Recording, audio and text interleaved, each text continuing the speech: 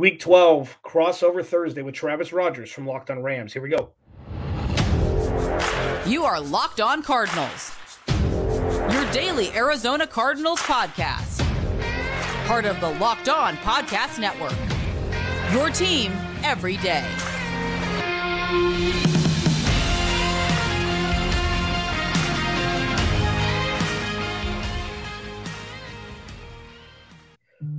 Week 12, crossover Thursday.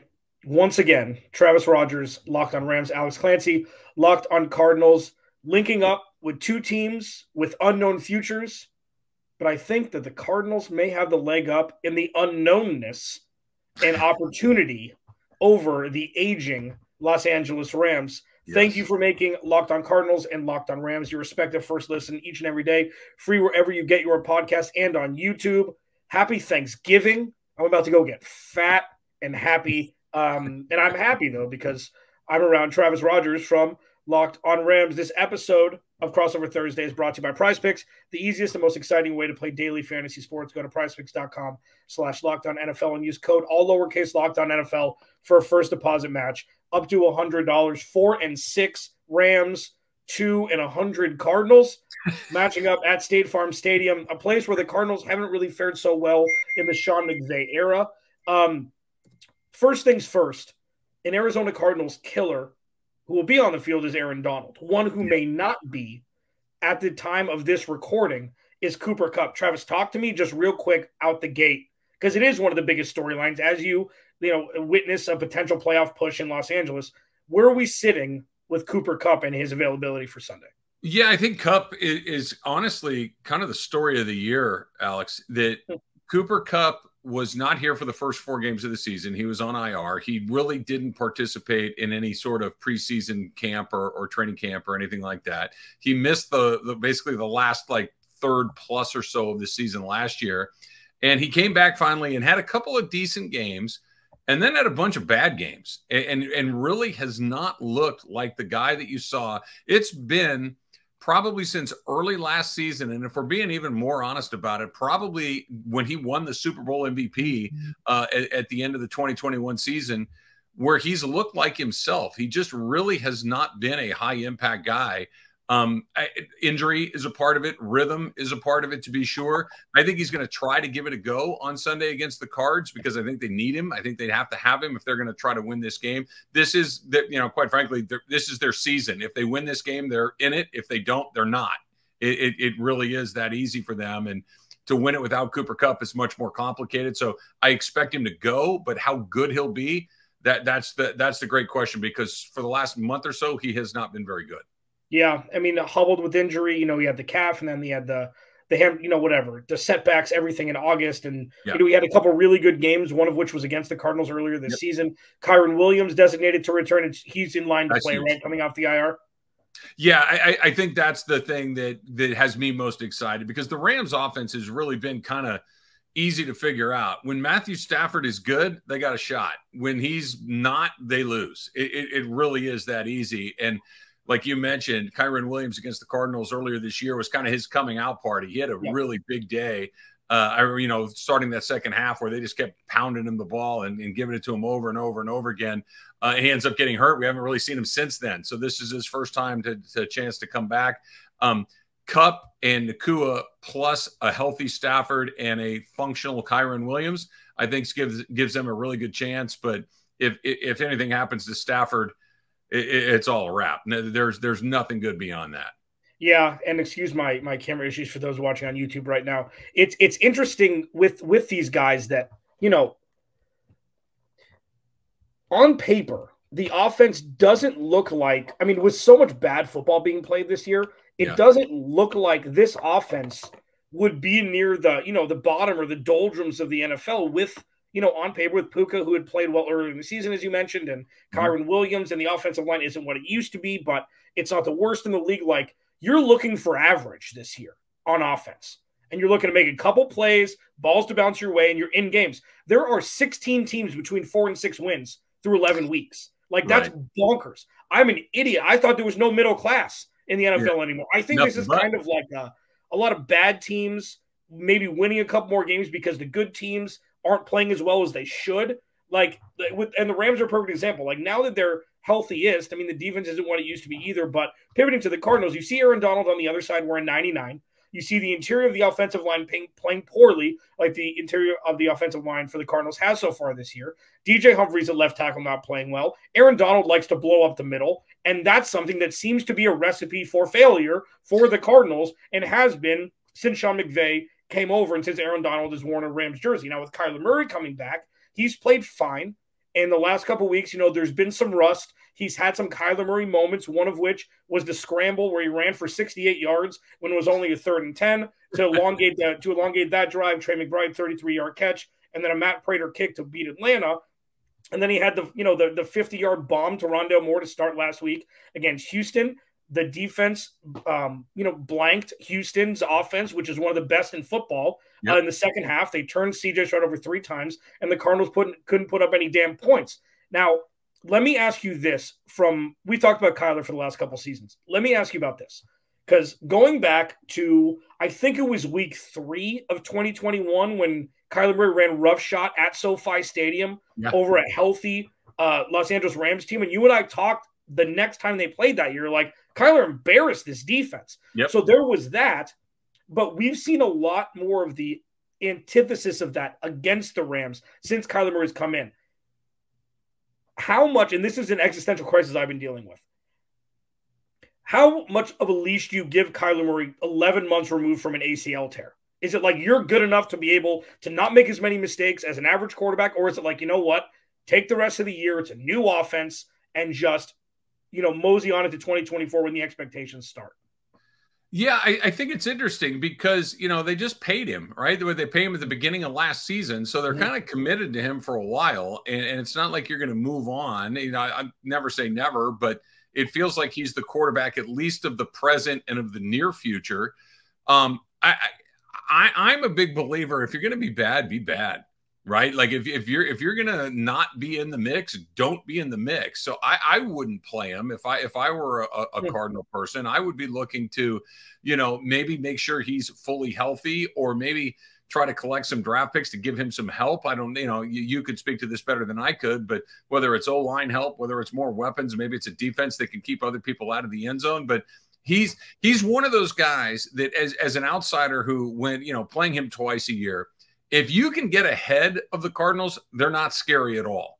But if you're chasing them, it's a very different dynamic, because he is a playmaker, because he is able to do a lot of things.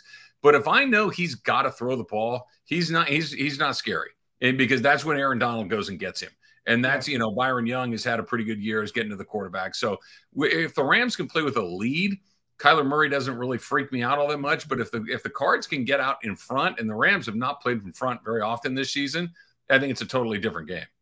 Yeah, and, Kyler's had his comebacks over the years. I mean, namely last year against the Rams, putting them on their shoulder in the second half and winning in overtime. Another iconic, minute and a half, 2-point conversion play where he was running around like a crazy person. I think that may shift once, with Jonathan Gannon, with this offense, it's more of a big boy offense where you don't just throw the rule book out when you go down 3-0 because you don't have any way to adjust, like we've experienced with Cliff Kingsbury over the last handful of seasons. But it goes to a point, and listen, I want to ask you this because for those who don't know, Travis is daily radio in LA and has been for a long time, and me coming from radio also, like, it's our job to find original content, but content that is still rooted in reality.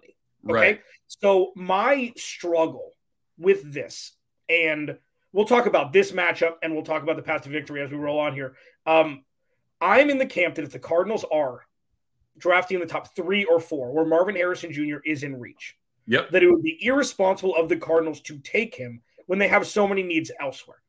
And I understand that he could be a transcendent talent. Okay. I also understand that drafting wide receivers early does not equate to winning Super Bowls. Right. It hasn't been. And I know you can make a stat for anything. I get all of that. Am I crazy with Marvin Harrison Jr.? I mean, he's in the same storylines, all of them, as Caleb Williams, who you see very intimately in LA. Yep. Like, would it be a mistake for the Cardinals to pass on Marvin Harrison Jr. given all the needs they have elsewhere? Or am I not as crazy as I think I am at times? Well, I get it. So the way I look at it, Alex, is it's always been I'm going to take the best player that's on the board. Okay. And whether I have other needs, that's fine. But if Marvin Harrison, if their evaluations are saying he's the best player that's left that hasn't gotten picked yet, take him. And you can figure it out from there, because we've seen the Rams do this the last couple of years where they've drafted for need necessarily, right? They took Logan Bruss in the second round out of Wisconsin. They cut him the very next year. They took him in the second round with their first pick, but they cut him. He's on their practice squad right now. We saw them decide that they liked Tutu Atwell's speed a couple of years before that. Well, he's caught like 10 passes in his NFL career. He's nowhere. And Creed Humphrey, who was the best next player on the board, he's been the center of the Kansas City Chiefs since he's gotten there. And he's the guy that's responsible, at least in large part, for protecting Patrick Mahomes. Take the best football players and figure it out from there. I think that's how they got Todd Gurley. It's how they got Aaron Donald. It's how they got some of these guys. Like, who's the best? Aaron Donald is a little small, fine. Who cares? He's awesome. Take him anyway. And I think that's what they did to get to where they were, to where they were competing for Super Bowls. And then the Rams went about it totally differently. They supplemented their team with NFL players. They didn't do it through the draft. They give me Whitworth, give me Sullivan, give me Ramsey, give me Fowler. Like, they just OBJ, Von Miller. They just kept taking NFL guys to fill their holes. And now they're trying to pay the visa down, right? That they spent so much on that credit card over the last few years that the bill went through the roof. That's what happened last year. That's what's happening this year. But I think next year they're going to have a chance. And, not to get too far afield here, but when they beat Seattle last week, it was kind of one of those moments for me. I think the Rams are on their very best day average, and they don't have very many very best days. This is a team that has a lot of holes to fill, and picking 5th is better than picking 10th. Picking 10th is better than picking 15th, and now they're picking somewhere in the teens or the middle. So I'm always about getting the best player available, and I think that they just had about 6 or 10 best player availables drop before them because they just went the wrong way with that Seattle win. Yeah. I mean, and I said right as the trajectory happened, right as the Todd Bowles cover 0 play happened, that the best thing for the Arizona Cardinals would be for the Rams to win the Super Bowl, because then that's when players dissipate. That's when everybody leaves, goes and gets paid elsewhere because they've got to the mountaintop. And now we're starting to see the New Orleans Saints in Los Angeles as it pertains to cap space, draft capital, whatever it is, where you've got to pay the piper, and there's not always the money to go around afterwards for talent, which benefits the Cardinals. Now, let's pivot into key matchups for Sunday. Two different teams looking at this game very different ways. Travis looking at it a third way. Please, Cardinals, get a damn W so the Rams can move down and have a higher draft pick. We'll discuss all that and more as we roll on here. Crossover Thursday. Alex Clancy, Locked on Cardinals. Travis Rodgers, Locked on Rams. This episode of Crossover Thursday is brought to you by Bink Prize Picks. Prize Picks is awesome. Prize Picks is easy. All you have to do is pick 2 or more players and pick more or less than their projected stats and place your entry. And with basketball season here, this is pretty cool. You can pick new combo projections across football and basketball from the Specials League, a league created specifically for combo projections that includes 2 or more players from different sports or leagues. For example, LeBron and Travis Kelce at a 10.5 combo of 3-pointers made in receptions. It's badass. Especially if you've been on Prize Picks for a while, you're like, ooh, something new. Prize Picks always got you covered. Quick and easy withdrawals. You can use Apple Pay to deposit. Piece of cake. Go to prizepicks.com/LockedOnNFL and use code LockedOnNFL for a first deposit match up to $100. Again, go to prizepicks.com/LockedOnNFL and use code LockedOnNFL for a first deposit match up to $100. Crossover Thursday. Alex Clancy, Locked on Cardinals. Travis Rodgers, Locked on Rams, at Travis Rodgers on Twitter, at Clancy's Corner for me.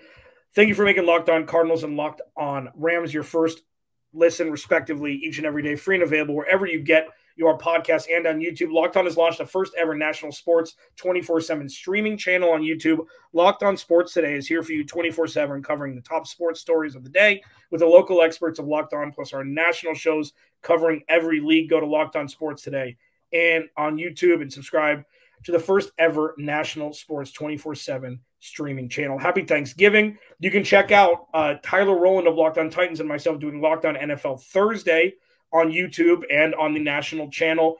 We compared, you know what? It's a holiday. Travis, let me just really quick, in a minute, okay? We compared the top 5 quarterbacks to Thanksgiving dinner food, okay? So I said Patrick Mahomes is mashed potatoes because it doesn't matter. It's solid. You can rely on it, and it makes everything better, okay? It's just there. It's a constant, and it doesn't have to be anything special. It's just there. I said Joe Burrow was garlic mashed potatoes. It's not for everybody. It's a little spicier, and it doesn't always translate because the garlic to mashed potato ratio has to be perfect. You can't be eating a bulb of garlic, and you can't be wishing there was more garlic flavor. It's got to be kind of like a perfect ecosystem. I'm with you. Josh Allen is turkey. Maybe he's got a better PR person than what it actually is. Maybe Turkey's PR person is the greatest thing, and sometimes it doesn't translate. It's dry. It's not always what it's cracked up to be. Lamar Jackson was gravy. It's smooth. It goes with everything, and it's just easy. It's just easy, but there are layers to a good gravy, and Lamar Jackson has layers to his game, and he is a gazelle in open space, the most fun thing to watch as an entity in football. And then Jalen Hurts is stuffing. Okay, it takes a lot, but when it's good, it is versatile as all hell. So what do you think? I mean, you think that's I don't have an objection at all. I was waiting for the part where you compared something to turkey because look, whatever happens on Thanksgiving Thursday, the one thing that if you said to me, you have to just erase one thing from the table, it's the turkey. I still need the gravy. I still need all these other things that go. The turkey's fine. It's there, but it can't be the star of the meal. And that is Josh Allen. Josh Allen's really, really good. But what actually happens with him? Not so much. I mean, they're kind of spinning their wheels. That 18 seconds when they lost that game a few years ago to the Chiefs, that's going to haunt them forever because that was their shot and they missed it. But I like it. If there's a quarterback in the league that's cranberry sauce, who's that? Oh boy. This is what you get on Crossover Thursday with Travis and me. I mean, I have no idea. I mean, can I say, what do we have? 14 minutes? Can I throw Brock Purdy in there? And here's why. Because as long as the potatoes, Debo, as long as the stuffing, McCaffrey, as long as the gravy in Trent Williams, as long as everything else is perfect, it doesn't really matter what the cranberries are. They're fine. They're on the table, and you can eat them or not eat them, and it's not really going to affect the meal. But if all you have on your plate is cranberries, you're screwed. And that's Brock Purdy. That's true. That's a good point. I can appreciate that. Nice little addendum. Anyways, back to reality here. The Rams and Cardinals, State Farm Stadium on Sunday, 1:05 kickoff, I believe. For those that don't know, the Rams at 4-6 are one game out of the 7th playoff spot in the 2023 playoff race. Sure, we're only through 11 weeks going into week 12, but the two teams that hold the wild card spots right now are the Seattle Seahawks, Geno Smith. We'll see how healthy he is, and the Joshua Dobbs-led Minnesota Vikings. So I said right when the Rams got their first win, when Cooper Kupp was around the corner for coming back, that this offense is good enough to make the playoffs. And I know that I think that you're as much of a realist as I am about the team that you cover, and I don't know if you're too close to not realize how lucky, at the best, average is better than so many bad offenses in this league. Sure. And it's not even close to what it was, but you wouldn't be shocked if they won 8 games and made the playoffs, right? It might only take 7. So, look, if it's 8, I think they got a shot. I think that 9 is the number that we've been concentrating on for a while because here's what it is. They have 4 games left on their schedule that they have to win if they're going to go to the playoffs. It's Arizona, it's New Orleans, it's Washington, and it's the Giants. Okay, 2 of those are at home, 2 of those are on the road. You have to win those 4 games. That takes you to 8. Now you got to find one more in your last 3 games, which is Cleveland at SoFi Stadium. Myles Garrett may murder somebody in that game because he's going to be able to do whatever he wants.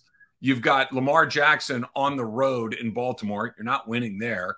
And then you've got San Francisco in the last week of the season up in San Francisco. The Niners beat the Rams like a drum. They just the Rams don't match up well with them. Now, the interesting part is the Niners may be locked into whatever playoff seed they have by that point. So maybe they don't empty the bag against the Rams, and the Rams have a chance right there. So that's the path to 9. But you can't lose to the Cardinals. You can't lose to the Saints, who are okay. You can't lose to the Commanders, who are okay. And you can't lose to the Giants, who are terrible. So the Rams have not won 2 games in a row all season long. So to ask them to run the table against anybody is a big ask. And to your point about the offense, the Rams are averaging 19.5 points a game. They don't score. The reason the Rams are in these games is because the defense is pretty darn good. You don't know, nobody knows any of the names outside of Aaron Donald, and maybe Ernest Jones, but the days of Bobby Wagner and Jalen Ramsey and Greg Gaines and Ashawn Robinson and those guys are all gone. This is a no-name defense. It is Aaron Donald and a bunch of guys that nobody really pays attention to. They're winning games by scoring 17 points. They're winning games in the high teens and low 20s. Their offense really has not been very dynamic at all this year. They've scored 30 points once all year long. If they're going to win, it's going to be on that defense and making just enough plays like they did against Seattle. They made like 3 or 4 plays that were good enough, but that was as much of a Drew Lock not being able to get anything done as it was the Rams actually being able to move the ball. Yeah, and I think the key matchups, and we're spilling over a little bit here due to our Thanksgiving little innuendo there. We'll finish this on the other side here, but I think a lot of this is just Kyler Murray versus the interior of the offensive line. I mean, I think that's Aaron Donald versus the interior of the offensive line for the Cardinals. The left side has been atrocious this year. DJ Humphries is really, it's sad. It's like watching, it's just like watching a family member just getting a little bit older, just losing that first step where it's like, damn it. He's meant so much to this organization. He's meant so much to the locker room. He's one of the best interviews in football. He's a sweet man who is starting to lose a step. And it just sucks. And he's one of Steve Keim's best draft picks. He never demanded all of this money. He signed the right contracts for the team. And it's just the left side has been very difficult to watch. And Aaron Donald, I mean, his favorite side is not that side. So It's going to be problematic for the Cardinals on Sunday, as it always is. Why? It always begs the question, why did the Arizona Cardinals not take Tyler Linderbaum instead of trading for Marquise Brown? Why is Tristan Wirfs on the left side? These are things that are constantly, just like cycling like a hamster wheel in the back of all of our heads as we witness the Cardinals, still struggling on the offensive line. Let's pivot this really quick. We'll go into the next segment. We'll talk about a couple more, matchups and we'll go from there. Alex Clancy, Locked On Cardinals. Huh? We're going to talk desserts on the other side. I figure if we talk to the main courses and you get into the desserts. It's going to be very quick, okay? And it ain't pumpkin pie. That's how you bury the lead. Alex Clancy, Travis Rodgers. Crossover Thursday. We'll hit desserts and Pat the Victory next. All right, final segment, Crossover Thursday. Happy Thanksgiving to you and yours. Hope you're enjoying time with your family. And if you're not, that's another beautiful thing about what happened a few years ago. One of the very few is that we're connected now more than ever through Zoom and FaceTime and all that stuff. When it used to be weird, it's not weird anymore. I remember there were a couple times where I was at home during the holidays, and now I'm just throwing up Zoom and eating dinner with my family. If you're not with your family, if you are, hope everybody's enjoying their holiday season, the beginning of it. I will not listen to Mariah Carey this year. I won't do it. We're getting closer. She's unwrapping herself, and it's right around the corner, and I won't do it. I won't do it, Travis Rodgers of Locked On Rams. So really quick, let's just sew up this game here. The matchups, for the Cardinals, it's Aaron Donald versus the interior of the offensive line, and it's the cornerback room that has been getting absolutely roasted. Marco Wilson has given up over 100 yards more than the next closest cornerback. It's not his fault. He's never meant to be a CB1. Garrett Williams is giving up a 58 passer rating, a rookie out of Syracuse. That's a guy that this is 5 games in now, and he is playing. I can't remember who the last young corner, Marshawn Lattimore. Excuse me. Okay. Well, obviously Patrick Surtain, his rookie year, he's kind of taken a step back this year. But there are guys, and he hasn't done it with that kind of splash. And obviously Jalen Ramsey years ago and things like that. But he hasn't shown that the game is too fast for him. And that's one of the things that I preach is if it's not an oh no right away, that's good. And it's like an oh wow right away. It's harder to not replicate that than it is to replicate it And I think that that's something the Cardinals may have a winner with their third-round pick out of Syracuse. Yeah, it's funny you mentioned that, Alex, because I think one of the things that's interesting to me going to this game is Derion Kendrick is a guy that I thought was this close to getting benched and this close to maybe becoming almost exclusively a special teams guy or a depth piece. Rams started him last week against Seattle, and when they announced him, I'm like, oh, okay, well, I guess we're going to try it one more. He was really good. And all of a sudden, they have a little bit of help on that second level of the defense that really was not there before. Ahkello Witherspoon has followed the path that he has had basically throughout his entire NFL career, which is for about 5 or 6 weeks. He's really good. And then after that, not so much. And that's when we talked to the Locked On Steelers guy early in the season, he's like, yeah, just wait. And because I know what you're thinking right now, but just wait. He was right. And so you need to have a little bit of help on that third level of the Rams defense. And Derion Kendrick finally looked to be that guy that you're talking about, because when they drafted him out of Georgia, it was one of these, okay, he's played in a lot of big games. He's played against a lot of NFL players, but it did look a little quick and a little fast for him his first couple of, his first year in the season, or I should say his first year in the league. And then this year, it really did not look good through the first half of the season. They come back out of the bye, and it looked a lot better. So I'm very excited to see how he looks on Sunday. Yeah, this is the time of the year where, and I know it's something that, the rational mind taking fandom out of it and everything's like, you don't want your team to be average. You want it to be great or bad, kind of a thing where it's like, no question. Yeah. So with this, like, I can see why you're teetering on I call it an existential crisis fence, where it's like, I always say Cardinals go win games because it shows that you have more than you thought you did under the hood at this point. But that's with, that's in a vacuum of you're not supposed to win this year. The Rams were kind of teetering on the fence. Didn't know about Cooper Kupp. Didn't know if Matthew Stafford was ever going to be able to play football again. Like, there were so many different storylines because this is like, this is like adolescence versus, midlife crisis. Right. Which where the Cardinals and the Rams are respectively. So, storylines with the Cardinals is like, and I've never taken this stance before. And I don't think it's, I don't think it's necessarily irrational. It's like, growth here is not predicated directly upon win-loss record. Right. And I think that I think it's freeing. Like, you can have young guys, like Paris Johnson Jr. hasn't missed a snap this year. Has he been great? No, but is he worth the sixth overall pick? Sure damn looks like it. Yep. BJ Ojulari is now coming into his own. These guys can play meaningful snaps with zero pressure. All young players had to experience after being drafted by Steve Keim over the last handful of years was pressure to perform because he couldn't build a roster. Namely, Marco Wilson, who got drafted in the 4th round. They didn't bring any sort of CB1 in, so he was thrust into playing CB2 as a rookie when he didn't ever have that, skill level. And now these guys can just play. And that's why this is some of the most fun football I've ever watched since covering this team, since being a radio for 12 years, because it's a free pass for a year just to see what you got. Yeah. And it's there's freedom in that.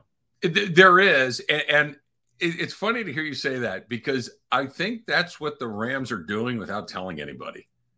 They have talked to me. We're going to try to compete. We're going to try to go to the playoffs. We're going to try to be the best that we can. Etc. They're saying all the right things, and I'll give Sean McVay credit for this, and I'll give every player on that roster credit for this. They play hard. They compete and they play hard, and so I give them all the credit in the world for that. But they let a lot of talent leave, and they brought in this much. This was one of these, don't listen to what they say, watch what they do. And what they did was Jalen Ramsey, gone. Greg Gaines, gone. A'Shaun Robinson, gone. Bobby Wagner, gone. Allen Robinson, gone. Like, all of these guys are here. They drafted a new left guard in Steve Avila. They caught a couple of defensive players in Byron Young and Kobe Turner and some other guys. And this was basically let's see what happens. They traded away what minor assets they might have had in Cam Akers and Van Jefferson. They both got rid of them. Nothing came back at the trade deadline. I know that they signed Carson Wentz a couple of weeks ago, but he was available to anybody that wanted him. This is let's see what we have. If we stumble into something, cool, let's go for it. But this was not hey, we got to really hit the gas here. They found Puka Nacua. They found Byron Young. They found some guys along the way. Avila is a pro. He's going to be at that spot for a very long time. but they didn't spend a nickel more than they had to for the first time in forever. Really, since the first time since they took Jared Goff #1 overall in 2016. They have a first-round draft pick next year. They got $75 million in dead money coming off the cap next year. They have a chance to finally actually dig in on this. And this was one of those, oh, no, we're going to try. Well, what did you do? Well, nothing. Yeah.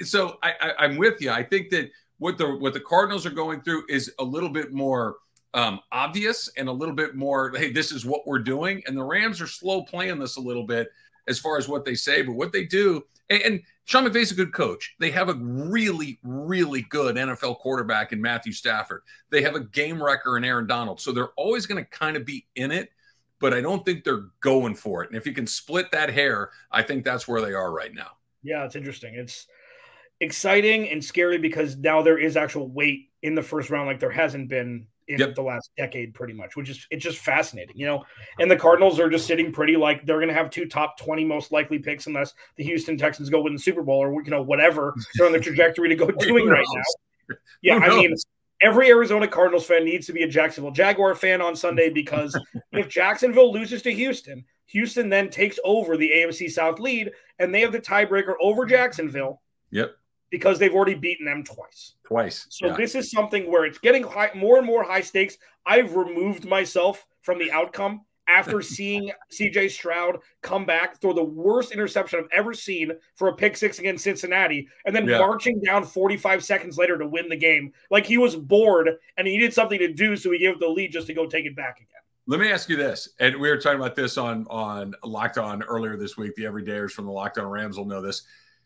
Let's say CJ Stroud and the Texans win the AFC South. Let's say they finish the season 10-7. Okay, good, not great. Say Lamar Jackson backs up just a little bit. 100% he's the MVP. 100%. Right? That's where I'm headed. Never mind Rookie of the Year. Is he the damn MVP of the league? Yeah. If Hurts, Mahomes, and Jackson all back up just a little bit, it's Stroud, right? Yeah, because none of them have played great. Right. None of them have played great. And Lamar, this is the time of year, and I really hope it doesn't happen because he's so good for the NFL. This is the time of year where there may be a hobble, where there may, and I really, again, you don't wish anybody, wish anybody to get hurt, but play 17 games and then I'll believe that you can play 17 games. I hope he can because I want him to win again. I don't think Jalen Hurts is playing incredibly well. A.J. Brown, he's had flashes. He's had the highest peaks out of anybody. Jalen Hurts has. But I'll tell you what, and listen, I don't. Brock Purdy should be getting 1 vote. I don't think he should win it. I don't. But if they didn't lose those 3 games, say they lost 1, and they were a 2-loss team right now, he should be in the conversation.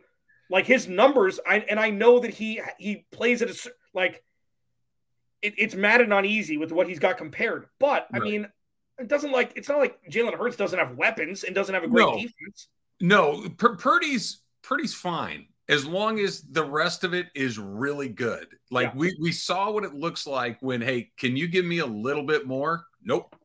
And that's fine. There's not a lot of guys that can. The guys that, if you say to the 32 teams in the league, hey, can your quarterback just take care of this by himself today or relatively by himself? There may be 7 or 8 teams that's yeah, my guy can do it. Purdy's not one of those guys. That's not an insult to him. But the MVP should be in that group. And that's why Lamar Jackson, and that's why Stroud and Mahomes and Hurts, those guys, you just say, hey, listen, I just need you to go out there and wreck the game. Just go out there and ball out. Guys like that. And quite frankly, that's why the Rams have won 4 games. It's because Stafford's that good too. He's not an MVP candidate. That's not what I'm getting at. But he also can do ish that very few guys in the league can do. He can make throws, and he has to, because without those crazy throws, they're in hot water. Yep, CJ Stroud. It'd be fascinating, and well deserved. Even though Christian McCaffrey, going back to the 49ers, and we have 14 seconds before I get fired here from Ross Jackson. Christian McCaffrey seems to be the guy, the motor, and when he's healthy, he's best pound for pound. Alex Clancy, Travis Rodgers. We'll see you on our respective podcast tomorrow. Happy Thanksgiving.